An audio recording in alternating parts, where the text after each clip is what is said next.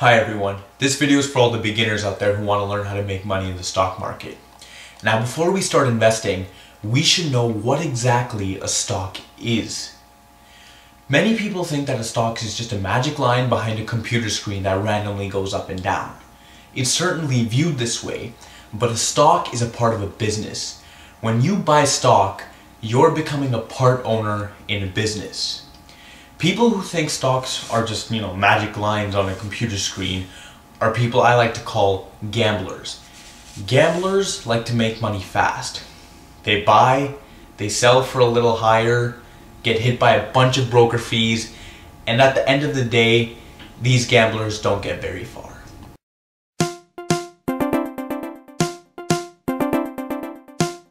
To make decent money in the stock market, the investor should always have a long-term passive income approach. In stocks, the passive income is called a dividend. This is when the company gives its excess profits to its shareholders. Anyways, holding your stocks for a longer period of time can make you really good money. Remember, a stock is a business. Businesses don't grow significantly in a matter of weeks or months. It takes years for a business to grow. Like businesses, it will take years for the price of your stock to double or triple.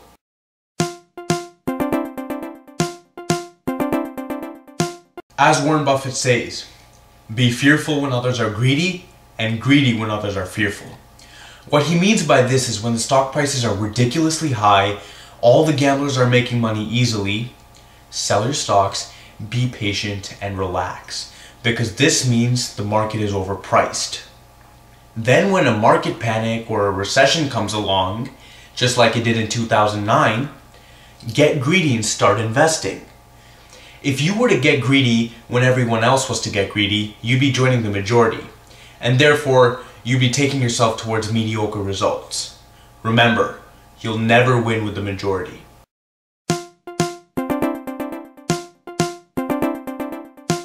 To have good timing, you need to control your emotions.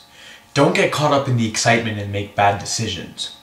Having control over your emotions is half the battle to doing well in the stock market. The other half is analyzing companies' financial positions. Luckily, I can help you with financials and things like PE ratio, dividends, book value, and other stuff. But emotions, you and only you have control over your emotions. The better your self-control, the better you will do in the stock market. If you guys liked the video and want to learn more about investing, subscribe to my channel by hitting the subscribe button up here.